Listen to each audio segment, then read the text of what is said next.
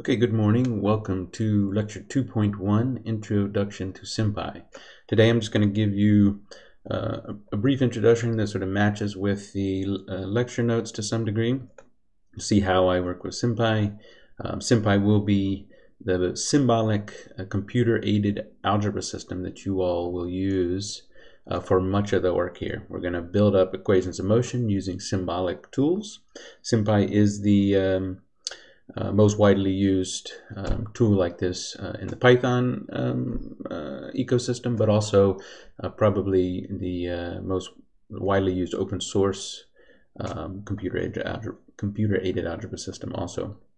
I've been developing and helping on the SymPy project for over 10 years now, so I'm quite like it and enjoy it, and I hope you all do too.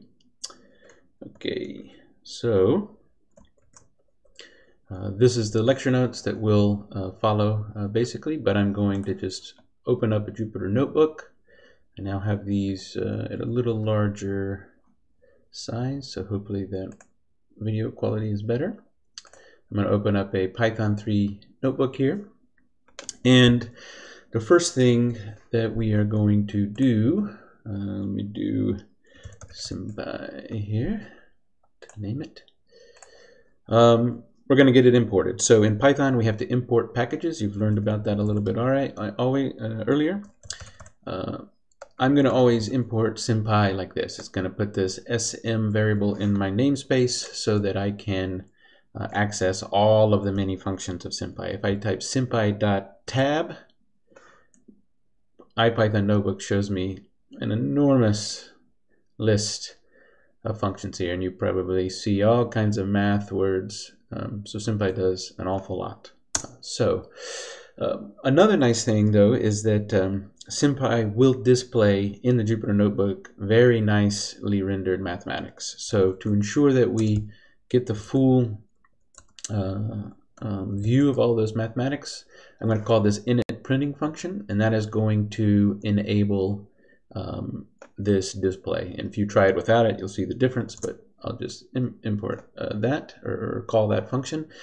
All of these two lines are going to be at the top of every notebook where we use SymPy.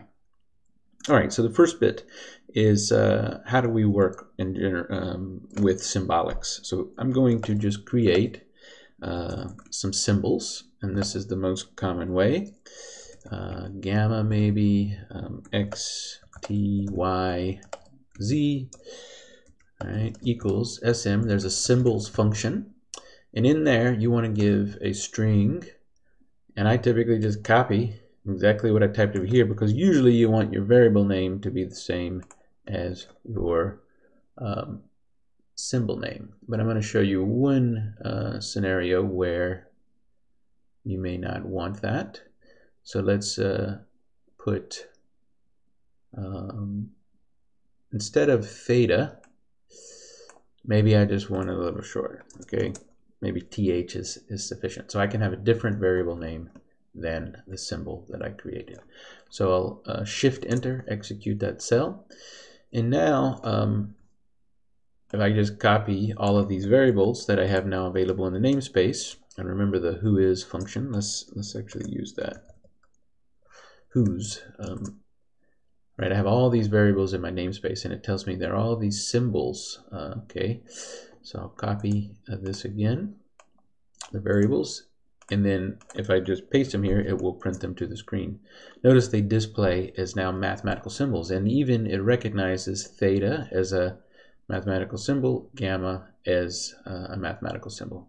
So that's quite nice. We get these symbolic objects. All right. Once we have the symbols available, we can make expressions, but I want to create one more type of symbol, a function. So sometimes we're going to work a lot with arbitrary functions that we don't know what the actual mathematical expression that defines that function. We're going to be trying to get to that in the end, and we can make functions in that way that are just arbitrary. So how do you do that in SymPy? One way is the sm.function class. So I can, if I make a function f, right, here,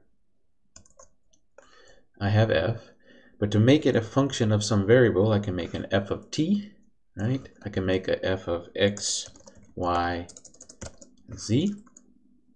Right, so now this is sort of an operator, and I can give it any, I can say that it's a function of any variables. So that's how you make a function. It uses the parentheses there. So we have symbols, okay? And then we can create these functions of any other symbols. And you can create functions of functions too, in that sense. But this is primarily the two types of things that we will be creating here. Oh, maybe one more thing on symbols that is nice. You can do things like A1, A2,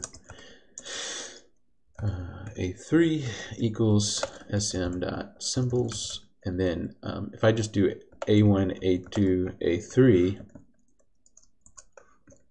and then we display them, notice that they'll automatically know that we have subscripts there too on the symbolic form. Okay, we can create symbols. The next thing is that we want to create expressions. All right, so these are mathematical expressions that are combinations of these symbols and functions. So if I make an expression 1, I can just do a plus b minus x, for example. And then if I print it to the screen, I've got a symbolic expression there. And we can build up any kind of mathematical expressions that you would like. You can include the functions. So expression 2 equals f of t plus 2 times f of x comma y comma z.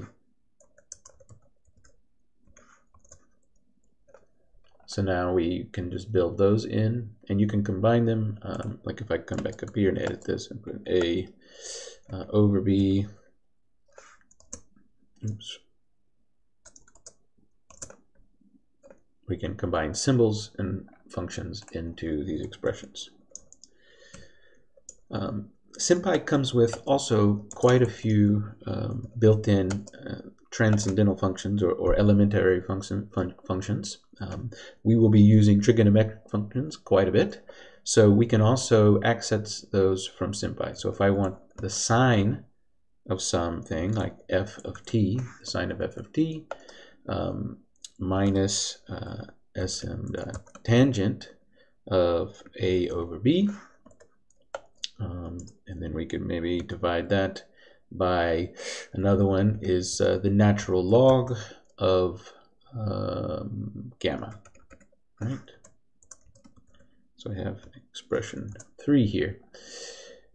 Now I've used some pre-made functions in SymPy for these common mathematical functions that you will need to use. And there's a long list of them, and you can check where I linked in the lesson notes to the documentation of those. All right, so we've got expression 1, expression 2, expression 3. We can also have I think let's go with that and see if I need to create another expression. I will. So I want to give a couple notes here on printing. So this sometimes confuses people because what you see is not what is always under the hood in SymPy. So if I use the print statement on, let's do expression 3, I get this text output of that, and that looks fine. If I use the built-in Python repr function, representation on expression 3, same thing, right? But it gives me the string instead of just printing it to the string. SymPy has, though, this function .srepr. Okay, so this is the symbolic representation. Everything that you see is actually stored as a tree in SymPy. So if let me start with expression 1 there, because that will be easier to see. This is actually the fundamental representation of this. So I have an add that adds A and B, and then it adds 4 things actually. The first here is a multiplier of -1 times x, and then it adds 3 things, A, B, and then this multiplier of -1 of x. So this, if you ever see an output here and you're confused, sometimes you need to check this to make sure you understand what is fundamentally there. And why that matters, I'll get into, but let's look at some other things. SymPy can take this srepr and make lots of things out of it. It makes these representations. It makes this nice, pretty output representation. There's a pprint function in SymPy. So if I give that to expression 3 there, notice that this is not as nicely rendered here, but it is sort of an ASCII form of the rendering. So it does its best job to display in a reasonable mathematics, but this is just plain text. So that's sometimes useful. How does it make this nice mathematics? Well, there's a LaTeX printer, and the LaTeX printer then gets transformed into the nice mathematics. So if you use yet LaTeX, you then know that LaTeX does a good job. LaTeX does a good job at displaying mathematics. So if I use SymPy LaTeX, right, I get this LaTeX form, and notice it has these double slashes. That's a little confusing. And that's just because Python has to the backslash means something in a Python string specifically, so it has to sort of cancel it out by adding those. But if I do print, it might look more familiar, but you get a basic LaTeX representation. So every object is represented like this, but I can print it and see different views of it. There's even nice things. I think this is available. Maybe I want to transform my expression into some C code. So I'm going to pass expression 3 and see if we can actually get some C code. Something's not supported there. Let me just try expression 2. Close my parenthesis. Also not there. Let's just try a simpler one for the purposes of this, right? Not magical there, but let's try, if you use MATLAB, you can even, I think the Octave code printer is there. Yeah, so let's try expression 3 with Octave code. Octave is an open source MATLAB clone. It also will try to print this. And I guess I'm sure what thing it doesn't like. Oh, it doesn't like the function f of t. So we'll talk about that later when that is. But this is MATLAB code. You can see the dot divides that are present, and log and tan are available there. Okay, so just to know that what you see from the interpreter is not always exactly what the true symbolic thing is, and that's all I want to say about it now, but we'll hit some issues probably in the future where that might be important. Okay, the next thing that we're going to do a lot is we're going to take derivatives. We have to calculate, we're going to be working with differential equations in this class quite extensively, and we want to take derivatives so that we have differential equations. We're going to be taking derivatives with respect to time, mostly, because we're interested in how things change when they move. And SymPy relieves you from all of the pencil work that you have to do to take derivatives. So if I take expression 3, we can try that one. There is a diff function. I can tell I want to take the partial derivative, is what this stands for, of expression 3 with respect to one of the variables there, or any sub-expression, in fact. If I take the partial expression with respect to a, partial derivative with respect to a, it will calculate that derivative for me. So that's quite nice. I don't have to remember what the derivative is of tan a, right? SymPy does it for me. And then you can do also a partial derivative of multiple variables. So this has multiple variables in it. If I do expression 3 of a, and I'll store it in partial 1, I'll call it that. We've already commuted and I'll do partial 2 equals symdiff, and now we'll give it part 1, and now let's take respect to b. So that is the part 2. Now we have the partial derivative with respect to a and then with respect to b, and we get this nice derivative. Saves us a lot of time. The key thing though is this will do the derivatives for you, but you will need to know what a derivative means. So if you still feel uncomfortable with that, in this class you're gonna have to ensure you have that knowledge. Like, we are working with how functions change at given different points in the function, how they change over the whole area of the function, and they're going to relate primarily to positions, right? The velocity is the derivative of the position, and the acceleration is the derivative of the velocities, and we'll be working with that a lot. We're going to also need to use partial derivatives of various other variables, but we'll get to those things. Okay, so that's the basic way though to take derivatives. There is one other thing to note. There's two ways to do this. If I have expression 3 and I do dot, I can access a diff on that. So the diff function is also sort of attached to the expression object.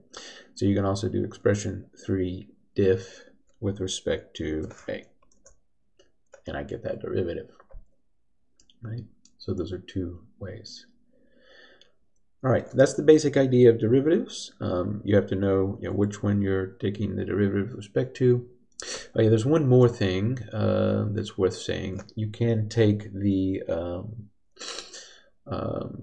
twice derivative, and we'll often do that. So expression 3 also has the function of t inside of it. So if I take dt, right, I get the derivative with respect to t.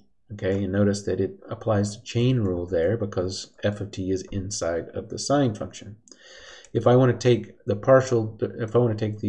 derivative of that expression 3 with respect to time twice in a row, you can do diff t2. Okay, and that is the exact same as expression 3 dot diff t, and you can even chain this diff t, right? So those are equivalent. So it can take multiple derivatives. So if that was a expression for a speed, a position, and I take the twice derivative, I suddenly get acceleration with respect to time. Okay, that's the basics of derivatives. Now, I want to talk about, we have these symbolics, but we're going to be working with numbers eventually. Like, we want to know numerical answers. What is the speed in meters per second that we are traveling at any given time with our spacecraft or something. So the next thing then we will do is a numerical evaluation.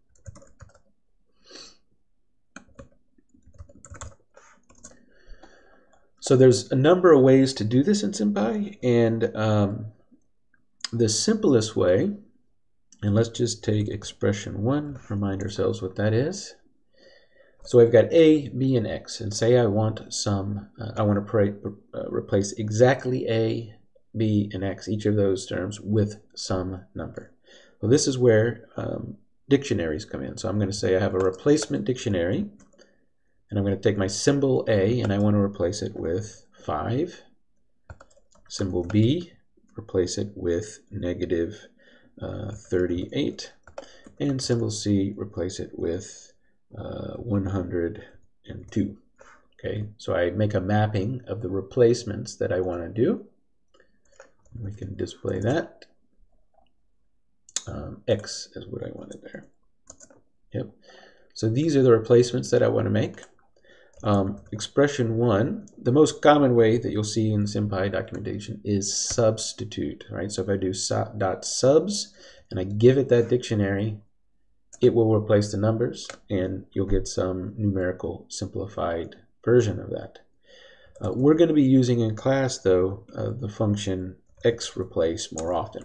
xReplace subs can replace more complex expressions, but if we're only replacing a single entity or symbol or function with a number, xReplace is faster, and that'll be helpful when we have long expressions, and more appropriate. But it works the same way.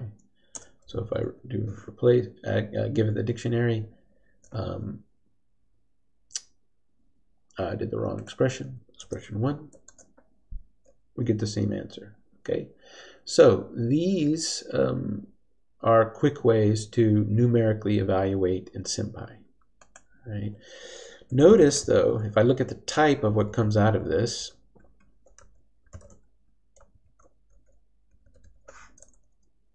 it is a SymPy integer. It's not a Python integer. So if I did -135 and just typed it, that is a normal Python integer. So these two things are different objects. If I wanted to convert this to a Python integer, that's not a problem. I can do that with the int function, and now I get a Python integer, and I can check that with its type here. Okay, so I can convert these. So that will matter in some cases when we're trying to translate symbolics to mathematics. I'll just point, to numbers. I'll point that out, and I'm going to show you a couple other results too that will maybe give less expected. Okay, let me make a new expression here. Expression 4. SymPy has a symbol for pi, so I'm going to grab that. Pi over 4 plus x times y.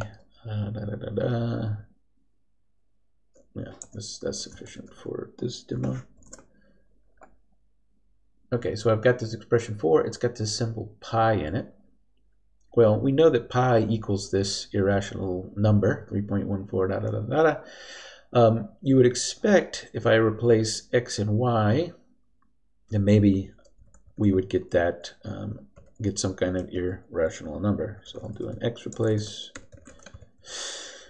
and then do x 12, y 24, something like that. But pi is going to stay there. SymPy is not going to evaluate symbols like this, and there's a couple of core constants that you can access in SymPy. Let me update this to, let me put a SymPy sign here. This is actually, we'll give it a little better demo. So changing expression 4, now it's sign times x times y. Notice that it doesn't evaluate the sign either. Okay, so this is going to be common. You can put numbers in there, but these functions and any core constants will not be evaluated. If you want that to be evaluated numerically, then you need to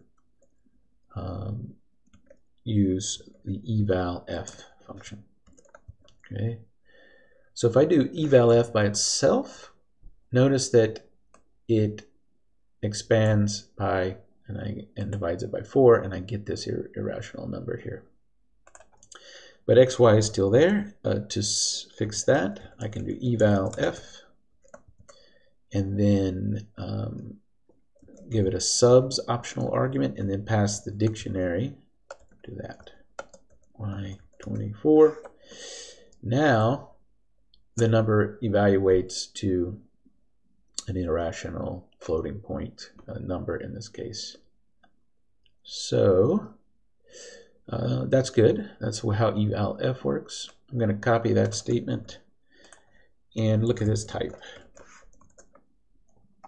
It is a SymPy float, not a Python float. So similarly, if I want to convert that, I need to turn it into a Python float. I check its type, and I will get a Python float.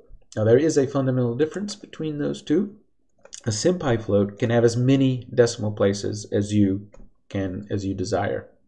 So, and to demonstrate that, if I call this same thing and I use the in argument here, that's the number of precision number, the number of decimal points essentially, and I say I want 52 decimal places there, then I can get an infinite number of there. I can put as big as number as I want, right? Prove that 1,000, and I get, I can evaluate pi out to as many places as I want, right?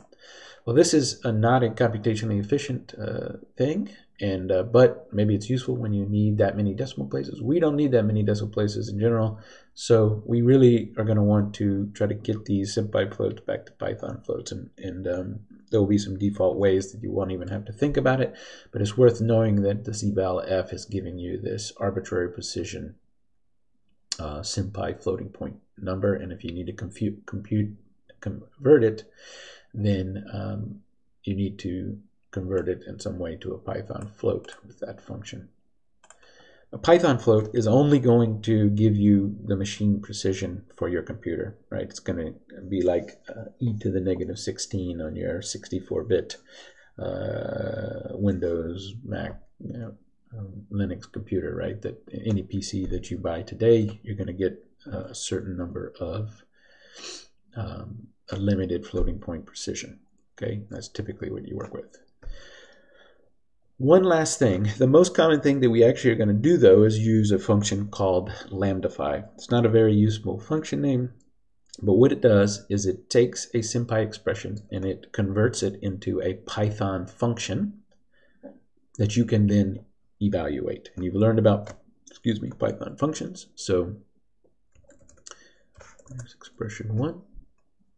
Let's just convert that expression there. The way this works, I'm going to write eval expression 1 will be my resulting function name, and then I'm going to use this lambdify function. I first need to give the arguments of this function, a, b, and x, in a tuple, and then I give it the expression 1. This creates a function, and I can look at its help. Even it creates this function. It takes a, b, and x. It's created with lambdify. It's going to evaluate this expression here. All right. So we use it just like any other function. If I give it 12, I'm going to give it floating point numbers here. In this case, 34.3 and minus 2. It evaluates that expression. And notice what type it is. 2, by default, you get a Python float. Right? So this is going to evaluate things at the floating point precision of your computer, and that's typically what we want to do. So I will be most using lambdify because we're basically going to be converting SymPy expressions to numerical functions, like so. And yeah, that's how you use lambdify. All right, next topic, matrices and linear algebra. We use matrices, we use linear algebra in this class to a great extent, and SymPy can help us with that. SymPy has a matrix object that you can create. So I'll say mat1 sm.matrix. Okay, the syntax here is a set of nested lists. So you have an outer list, and then sublist will give each row of the matrix. So if I do 1, 2, that's one row, comma, 3, comma 4. So here I have a 2 by 2 matrix. Right, I have 2 lists for row 1 and then row 2. And if we take a look at that matrix, there is our matrix. And we can see that we have a 2 by 2 by calling .shape. Yeah. The matrix has all kinds of linear algebra properties. For example, I can take the determinant of that, calculate the determinant for you. You can see all of the different, I'll tab that again. If you scroll through here, you'll see a lot of familiar linear algebra things, but you'll have to check the SymPy documentation for those. We can also fill these matrices with symbols. So if I do SymPy.matrix, get my outer bracket, and then I'm going to do each row. We've already got some expressions. So what if I just do expression 1, expression 2 on the first row, and then expression 3 and expression 4. Spelled right, and then close that, get my brackets right, mat 2. There we go. So now I've taken each of the expressions that we had above and I've put them in one entry of this matrix. So now I have a symbolic matrix made up of all these different expressions. Well, what can we do with that? Some nice things. We also have the diff function. So if I diff that matrix with respect to t, it will calculate the partial derivative of each of the expressions with respect to t and give us that result. So that's nice. We can take derivatives of each entry very quickly. Another thing would be we have two 2x2 matrices, so mat1 plus mat2. Right, I can add matrices, right? No problem. If I do mat1 times mat2, this is matrix multiplication. Okay, so it'll actually do the matrix multiplication there to give us this matrix multiplied. If you want to do if you want to multiply entry A, entry 1, 1 times the other entry 1, 1, that is the so-called Hadamard product. So then I could give mat1 and mat2. Okay, this is what MATLAB does by, that's what MATLAB does if you do dot times, right? So that's the difference. A little verbose, but we really don't do this much with matrices, to be honest. But that is matrix multiplication, and by default there, and you can subtract. If I do mat1 raised to the 2, that's going to do the matrix product, the matrix exponential, so it's going to be, should be the same as mat1 times mat2, right? Mat1 times mat2. It's not raising each element to, times mat1, right? That is equivalent to that. So it's doing, these are matrix operations, not these element by element operations like this Hadamard product. So we can do those things. There's determinants. I don't know, what's another useful, you're gonna be asked in your homework to, well, no, not on this one, so we'll skip that. Is there anything I can just look that's useful? Oh yeah, a couple other nice things, right? There's a SymPy to give you an identity matrix. There's a 5 by 5, right? Sim.zeros takes 2 entries. So if I want a 2 by 4 matrices of zeros, then I can do something like that. All right, you can check the documentation to see all of in the tutorial for SymPy to learn more about the matrix operations. So we'll be working with matrices. They'll simplify a lot of our calculations. And in one way, we will be working with a lot of linear systems. So we're going to need to solve systems of linear equations. Let me first create a couple of equations. I'm going to say lin expression 1. And I'm going to say a times x plus b squared times y plus let's do sine of gamma times z. All right, so this is linear in A. Well, it's linear in A, but it's also linear in x, y, and z, is what I'm trying to set up there. So lin expression 1. So I have a linear expression in x, y, and z. right? So there's linear coefficients. Let's do one more, expression 2, and I'll what other functions do we have?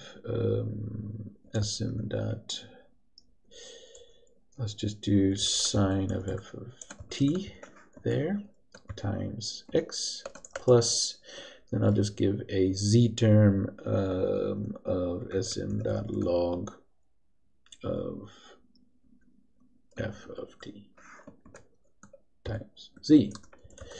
Linear expression 2. All right, so I've got two expressions.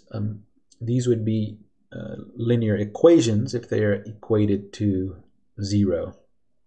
One quick way to sort of visualize that, this is not a proper equation object, but if I do len expression 1 in here and 0, right, this is the equations that that we're working with, and that's a nice way to sort of display at least something that looks like an equation. All right, so I've got these two equations. I want to solve for, let's solve for x and z, right? I have two equations, and if I say x and z are the unknowns, I could try to solve those. SymPy has a default solve function that can solve lots of different equations, nonlinear, linear, etc. The way to do this is if I give a list of the equations, len expression 1, len expression 2, and then I want to solve for some variables, and I just list those. X and z were the two, and I press sm.solve. And also, yeah, I think it's always best, it's going to be nicest and give you consistent output if you do dict equals true, so for dictionary output. All right, so let's do that. That's a little, well, this is what it does, right? So I'm going to put result. Let's store this in a result. So I think this is this bet. Notice it is actually a list, right? This is the outer brackets of a dictionary that says this is the solution for x and this is the solution for z. The reason it's a list is because sometimes you get multiple solutions for systems of equations, and then it would have those multiple solutions in this list. So to get just the dictionary, we have to get the first item of the list. Now we have the dictionary, and I can say result dictionary equals that. Right? Now I can extract the expressions for those solutions. So if I do result for x, I get the x solution. And then in the same way we use that EQ, you could display this nicely. I could say x now equals that result. Right? And that gives you the linear solution to this system of equations. So that's solve. Okay, and I think you can even give it a hint that it is a linear system, and if needed, but that is a way to solve linear systems in SymPy, probably the most common. In the notes, though, I teach you a matrix method of doing that, and if you know your equations are linear, we can put them in a matrix. So linear matrix of expressions equals sm.matrix, and I'll make a column matrix of len expression 1 and len expression 2 and mat expressions. Okay, so now I have a column matrix of the expression side of those equations, and you should recall from linear algebra solving ax equals b, right? That is a linear system. We have a, the coefficients to all of the linear unknown variables, x, a vector of those, equals b, whatever the right-hand side is, okay? You solve those from your numerical methods class and your linear algebra class using Gaussian elimination, right? So SymPy can do that. There's a quick way, if you know these equations are linear, in x and z in our case, then the Jacobian, the partial derivative of these expressions with respect to the linear variables, the variables that they're linear in, will give the coefficients. So a quick way to do this is linmat expressions dot Jacobian with respect to x and z in a list there. If I do that, I get our matrix A, actually.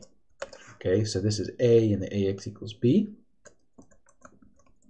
Those are the coefficients to the linear, to these linear variables, x and z. And then if I want to get B, well, B is everything else moved to the other side of the equation. So we move it to the other side of the equation, we have to give it a negative, and the vector B is anything that that isn't multiplied by x and z. So you can eliminate those by replacing x and z with 0. All right, and that's actually supposed to be linmat expressions. I'm going to replace with 0, give it a negative to move it on the other side of the equation, and then I get my B. So I now have A and B, and I want to solve A times x equals B. I want to solve for x, right? To do that, to do basic Gaussian elimination with a matrix, if I take a matrix and I call LU for lower upper decomposition, maybe it's not the most obvious, but this will do a basic Gaussian elimination solve. LU solve B, it solves the equations. All right. And notice they don't look quite the same as the ones here necessarily. That one looks almost the same, but there's this A and A. It's not simplified in quite the same way. That's fine. These are mathematically equivalent, but as we know, we can manipulate things and it might not be simplified in the same way. So that's how you solve a linear system. We're going to do this matrix one most from here on out because it's going to be the most straightforward and efficient way to get what we want for the class. The last thing that I want to talk about is then simplification. So we notice that these two expressions from solve and from LU solve didn't come out quite to be the same. SymPy can do some simplification. All right, for small expressions, short ones that sort of fit here on the size of the screen, it's worth doing. We're going to work with very, very large expressions in this class. So anything larger than that, we're not going to really use simplification. Okay, so if you try to simplify expressions and it is taking longer than 1 minute on your computer or Vocarium, then you probably shouldn't be simplifying. Okay, and but let's see what we get here. If I take that solution, I can just try. There's a function called simplify, and if I do ALU solve of B inside of there, it will try to simplify things. And notice I do get a simpler result that looks more like the solution that SymPy, the SM solve gave. All right, so that is a basic way that you can solve things. Simplification will work more easily if you know what type of simplification you want to do. So for example, if you know you want to do trigonometric simplifications, there's a trig simp function. And if my expression is sm.cosine of gamma squared plus sm.sine gamma squared, let's just look at that expression first. We know that this expression with trig simplification should equal to 1. So if I give that expression to trig simp,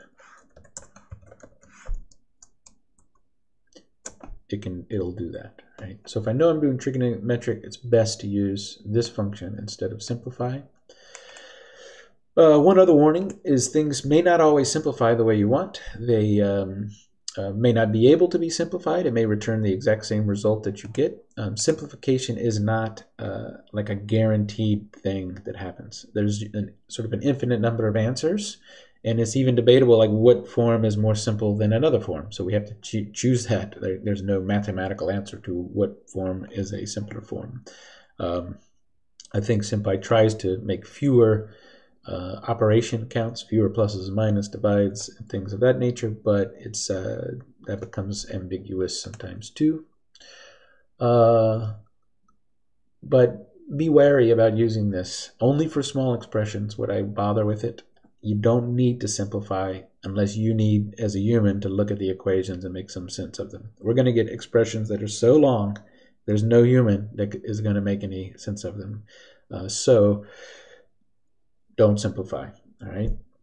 And you'll see me using it very sparingly in future lessons. Okay, the last thing that I showed you is this idea of simplification called common sub-expression elimination. We will potentially use this. It actually will take a complex system. So this solve here is a little complex, and it'll break it down to all its, let's do solve that and take the differentiate it with respect to t, maybe, to get a nice nasty expression. That's probably, yeah, that looks pretty nasty. So if I do sm.cse, common sub-expression elimination on that, and this returns two things. The sub-expressions and the simplified expression. So let's look at the simplified expression first. Notice that I have this simpler matrix there. Okay. And if I look at sub-expressions, well, what are all these x terms?